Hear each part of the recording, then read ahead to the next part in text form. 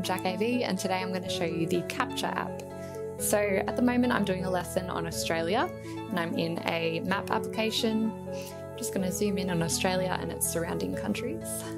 And what I want to do is capture this and put it into my whiteboard lesson.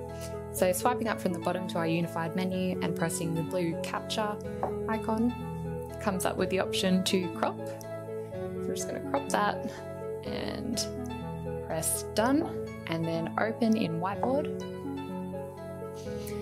And that's going to bring that into my whiteboard lesson, ready for me to start using. So I'll put it down here, and then we can begin talking about Australia and its position